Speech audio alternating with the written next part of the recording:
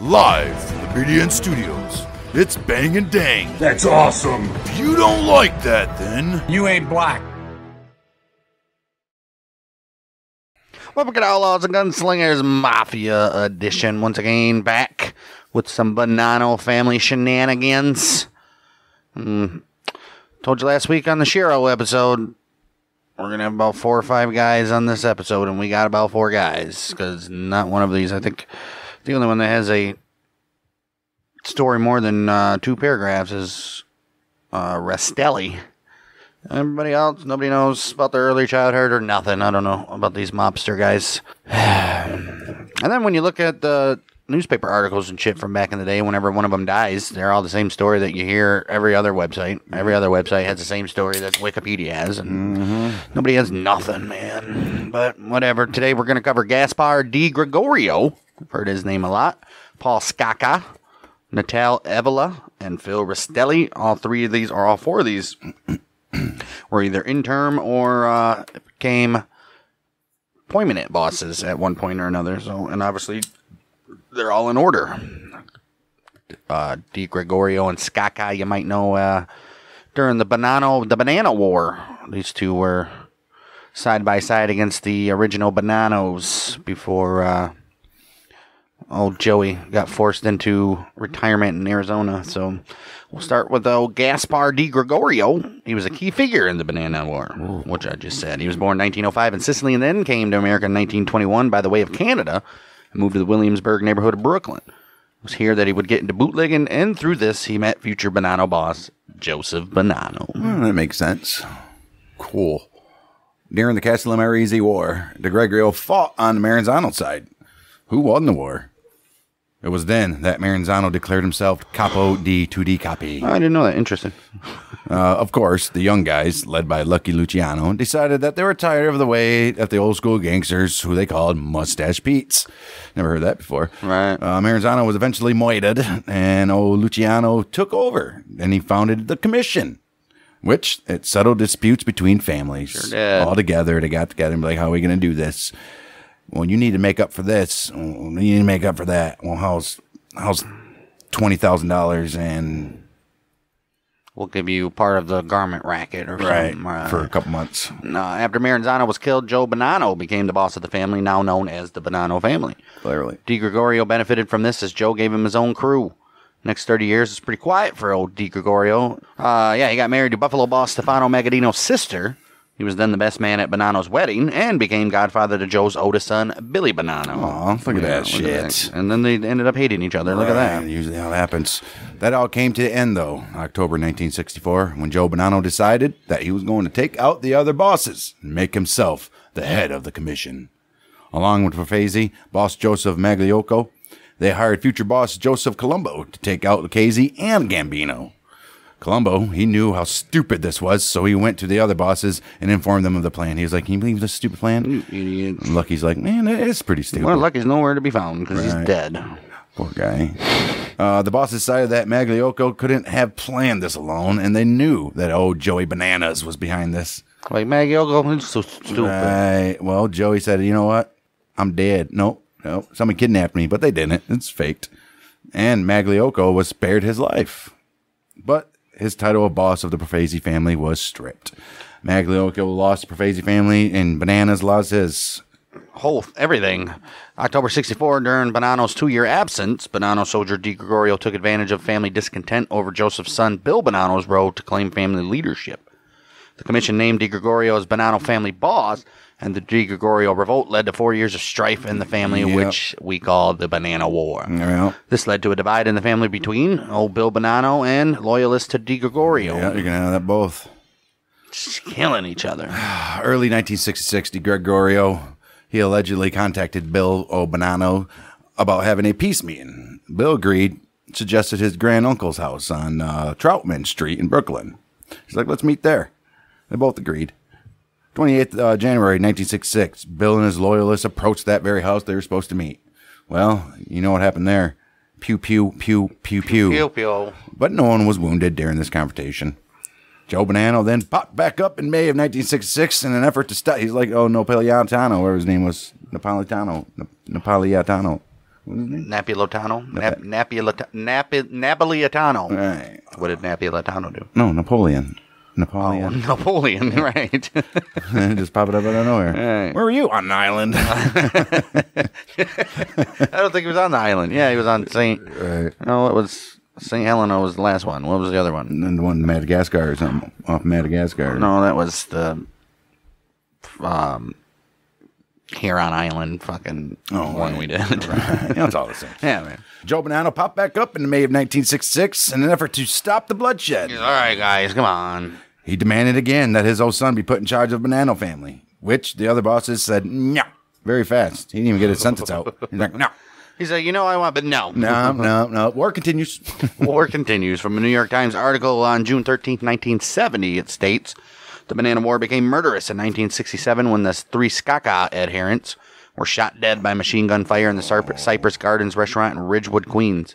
Since then, the casualties on both sides have included at least 7 known dead, 3 missing and presumed murdered, and several injured. Oh, yeah. Mr. DiGregorio was under subpoena of grand juries in Brooklyn. If anybody related to organized crime is missing, they're dead. Right. more than likely. Except for Joe Bonanno, apparently. Right, but more than likely. Right. DiGregorio was under subpoena in grand juries in Brooklyn and Nassau County to testify in their investigations of the Banana War and of loan sharking, gambling, labor extortion, and other rackets and business interests extending across the nation and into Canada. Before each of Mr. DiGregorio's scheduled grand jury appearances in recent years, just pulling an old book out of Galante, right? The chin, yeah. Physicians found that his heart ailment made it impossible for him to testify without risking another heart attack. Oh, poor guy. Jeez. 1968, DiGregorio was wounded by machine gun fire and later suffered a heart attack. Oh, shit. The commission eventually became dissatisfied with DiGregorio's efforts. Like, dude, you keep having heart attacks. Right, and you're not even stopping this family rebellion you got going on here. How can you be boss when you can't even stop this shit? And they eventually dropped him and swung their support to Paul Sciacca. 1968, after a heart attack, Joseph Bonanno ended the family warfare by agreeing to retire as boss and move to Arizona. Geez, so he still hadn't... He could have just ended it. Right. Idiot. As part of this peace agreement, Bill also resigned as consigliere, and he moved out to New York. No, he moved out of New York with his father to Arizona. Well, good for them. June 15, 1970, Gaspar DiGregorio died of lung cancer at St. John's Episcopal Hospital, Smithtown, New York.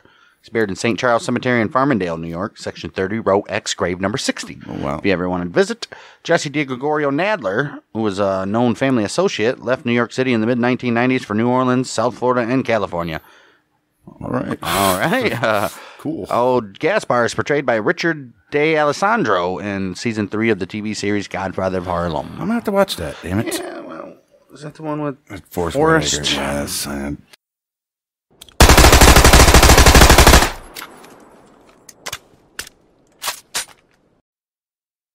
It's going to bring us to the next guy up, Paul Sciacca. New York City mobster who succeeded Bonanno. No, he didn't. He succeeded DiGregorio, clearly. Well, I guess technically Bonanno. Right. After Bonanno was deposed of by the commission in late 64, DiGregorio was named boss. He made Pietro Skinny Pete Crociata the new underboss and Nicolino Nick Alfano the new consigliere. 66, the commission lost faith in him, and Sciacca became the acting boss. Yes. The Bananas War raged throughout the second half of the 60s with Sciacca and his top lieutenant, Frank Mari, leading the dissident faction of soldiers and shooters against the Bonanno loyalists. Oh, jeez. Man, just can't get a hold of these guys. Less than a dozen men were moited during the war, but many low-level soldiers and men... What is it? Is it 13 or 11? Right.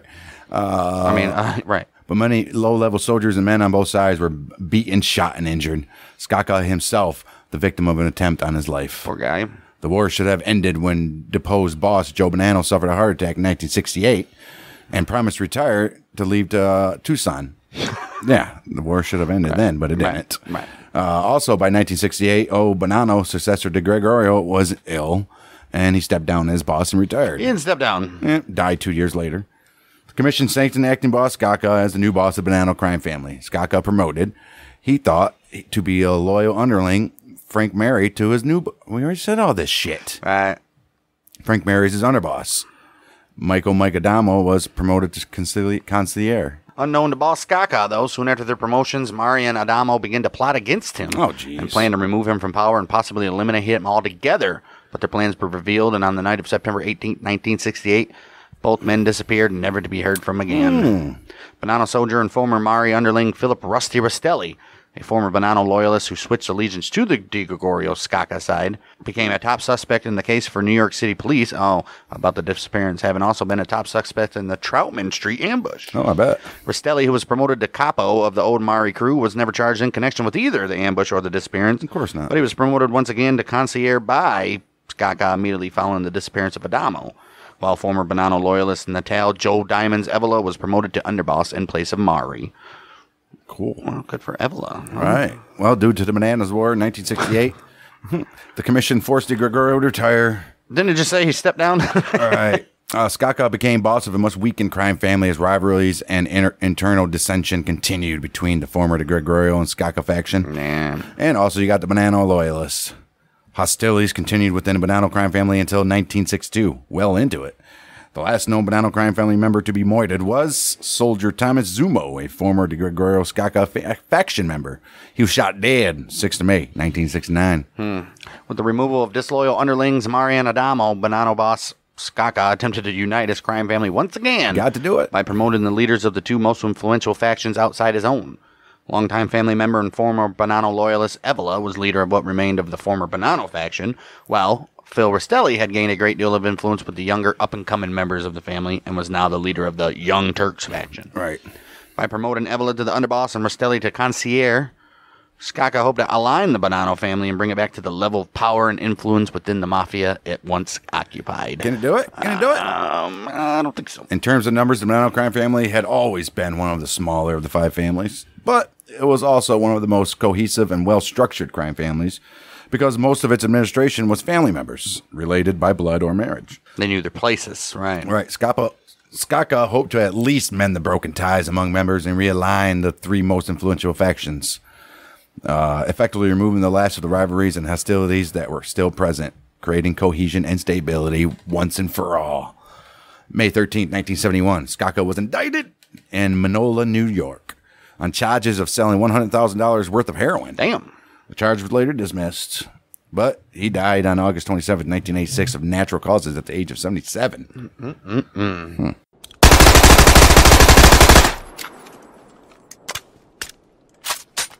Concierge Evola. He was born in the Bay Ridge section of Brooklyn to parents Filippo and Francesca Evola, natives of Castellammare del Golfo, Sicily.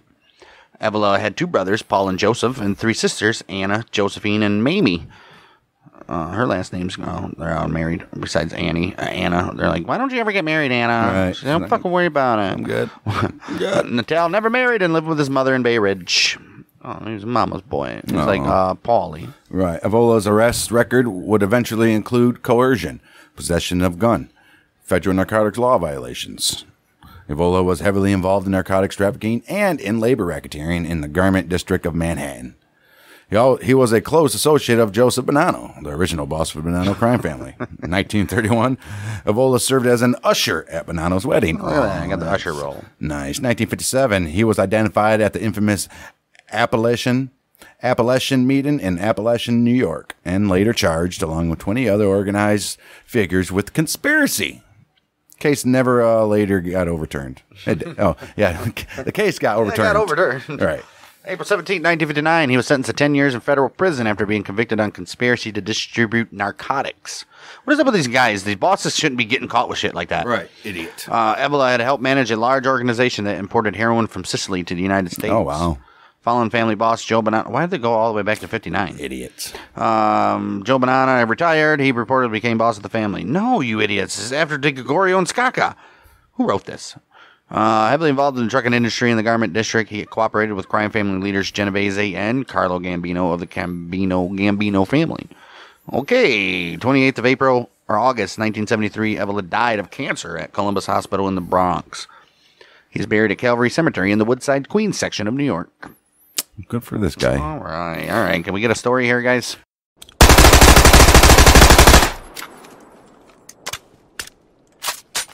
Oh, Philip Rusty Rastelli, born January 31st, 1918, tragically passed away on 24th of June, 1991. Good for him.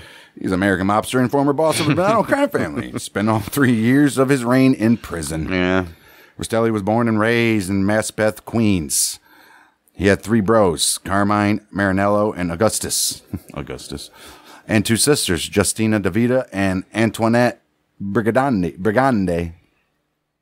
He reportedly first attracted the attention of police at the age of 8 years old when he was charged with being a little delinquent. A little delinquent. Juvenile delinquent.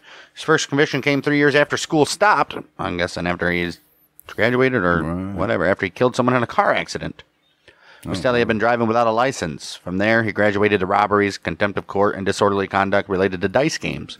He graduated. In 1950, he was arrested for assault and robbery. How does murder get graduated to a robbery?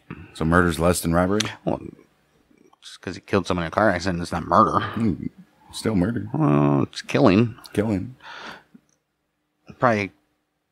Did he even go to jail? Probably not. Who knows? 1950, he was arrested for assault and robbery and was sentenced to 5 to 10. Though it was unclear that he ever served time for that. Oh, really? He was heavily involved in loan sharking, extortion, drug trafficking activities before joining the Bonanno crime family. He also had a lunch wagon business. Look at him. Look at this guy. Look at that. Wow. After moving to Greenpoint, Brooklyn, where he lived until his incarceration, he met and became close friends with Dominic Sonny Black Napolitano, Carmine Galante, Joseph Bonanno, and Joseph Massino. December 3rd, 1953, Rastelli and an associate allegedly shot Michael Russo in Queens. Oh, jeez. However, Russo survived the shooting, and Rastelli, fearing identification, went into hiding. Over the next year, Rastelli's wife, Connie, repeatedly approached Russo's wife, Rose, with an offer of $5,000 for her husband if he did not identify Rastelli to the popos. Rose refused to bribe each time. You got to go back with a different amount. Right. Well, Jeez. Unfortunately for her, she should have just took it. Because in early December 1954, Russo was shot again and killed in Brooklyn. December 13th, 1954, Connie Rastelli was indicted on charges of attempting to bribe a witness. Oh. No one was ever charged in the Russo murder. Rastelli would describe the marital bond between he and Connie, though, as chaotic, and he also complained that his wife was domineering. She drove Rastelli's getaway car in armed robberies, and she kept her husband's gambling records. She also went on a run to abortion. She also went on to run abortion mills for extra cash. Oh, shit. Jeez. Damn. She also was narrowly acquitted by a hung jury on a murder charge. When Connie discovered that a man she had wedded was fooling around behind her back with a much younger woman up in Canada, she beat her rival unconscious and subsequently shot Rastelli twice. Damn. Nevertheless, loyal to a fault, she did not talk to authorities until Rastelli informed her that the marriage was over. It's like, marriage is over now? All right. He shouldn't have done it then. What an idiot. Well, she then confessed her own and Rastelli's involvement in the Russo murder and other crimes, including racketeering. But March 62, before legal proceedings could begin, Connie was believed to have been killed in 1962 after she became an informant. Her body never found. Oh, dude, you already know that. Well, old Rastelli said, fuck it, I'm getting married again, this time to girlfriend Irene McKee in 1964. It was dissolved 1 year later on incompatibility grounds. Right. She's like, I'm not compatible with this mobster stuff. Right. She's like, I thought I could do it. I just can't. I can't be a mob wife. 1968, during a strike in the city, he approved formation of a flying squad of tough guys who firebombed trucks, slashed tires, and assaulted strikebreakers. Jeez. 1969, in an attempt to restore order to the Bonanno family, the commission appointed a 3-man panel to run the family. This panel included Rastelli, Joseph D. Filippi, and Natale Joe Diamonds Evola. That's false. Evola's story didn't say that. July 21st, 1971, Rastelli was indicted in Riverhead, New York on loan sharking charges. The loan sharking ring centered in Babylon, New York, and Islip, New York. They charged victims from 250 to 300% interest annually and generated over $1 million per year in revenue for the Bonanno family. December 28, 1972, Rastelli was convicted in state court on 7 counts of loan sharking. Idiots. August 28, 1973, Bonanno boss Evola died of cancer. 23rd of February, 1974, at a meeting at the American Hotel in Manhattan, the commission named Rastelli as boss. Damn, they went that long without having a boss? He was the first member of the Queen's faction to lead the family. The previous bosses had all come from the family's birthplace in Brooklyn. Look at this guy. Although Rastelli was endorsed by the commission, the real power in the family soon migrated to rival Carmine Galante, who was released from prison at the same time. Well, March 6, 75, Rastelli was indicted on racketeering charges involving extortion. 9 years earlier, Rastelli had established a trade association of lunch wagon operators and taken control of the industry. Any operator who refused to join the association and pay its stiff fees faced vandalism and physical assault, clearly. April 23rd, 1976, he was convicted of extortion in United States District Court for the Eastern District of New York. August 27th, 1976, sentenced to 10 years, served consecutively to a 4-year state sentence for conspiracy, criminal contempt of court, and usury. Jeez, come on. He was in prison in Lewisburg, Pennsylvania. Rastelli's main contact to the Bonanno family were mobsters Dominic Sonny Black Napolitano and Joseph Messino. Look at that. In Rastelli's absence, Galante seized control of the Bonannos as unofficial acting boss. The New York crime families were alarmed at Galante's brazen attempt at taking over the narcotics market. Genovese crime family boss Frank Thierry, he began contacting Cosa Nostra leaders to build a consensus for Galante's moida. He's like, gotta go. Even obtaining approval from the retired boss, Joseph Bonanno, he's like, gotta go.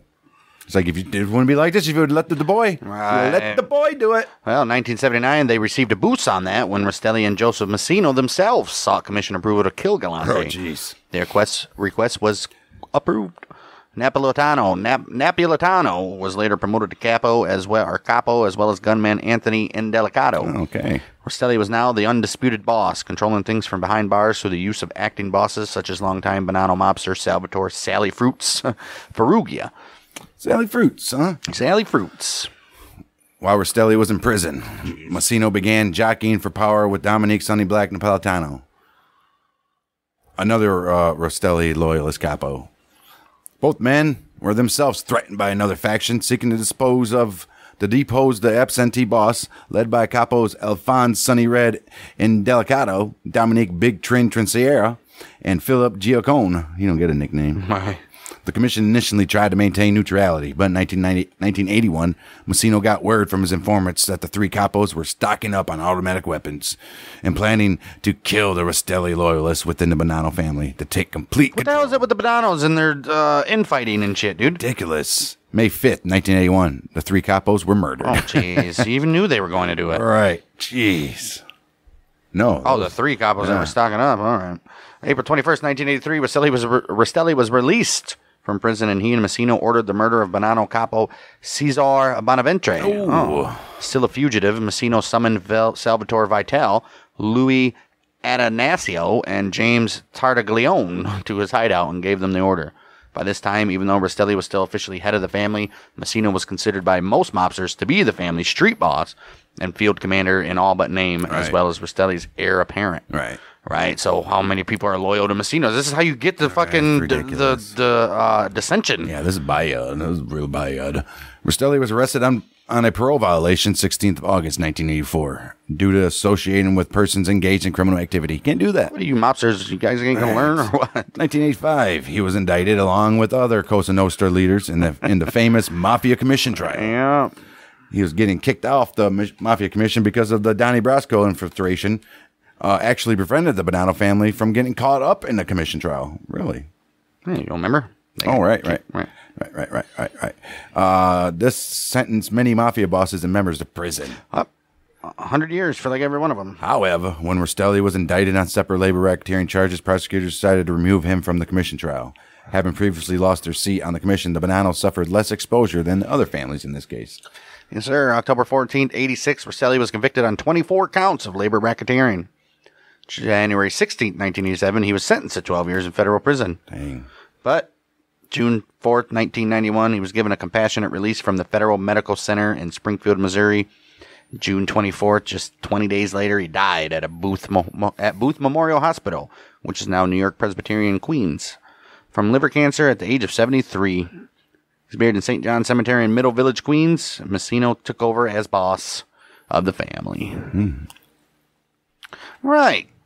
Okay. It's decent. Rastelli had a nice little change of pace story. Right. I like it when we hear some new stuff. That'll do it for us. In the meantime, go check out our YouTube channel where you get this show plus our other 3 podcasts that we put up on there every single week, plus clips, shorts, YouTube exclusive Dart League. And you never know, maybe there's a YouTube exclusive Pool League coming as well. We don't know.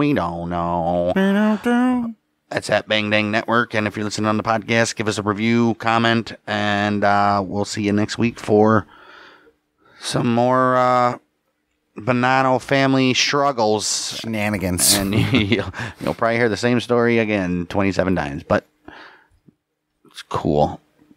We'll see you then where the mother Michigan is with Bang it. Dang.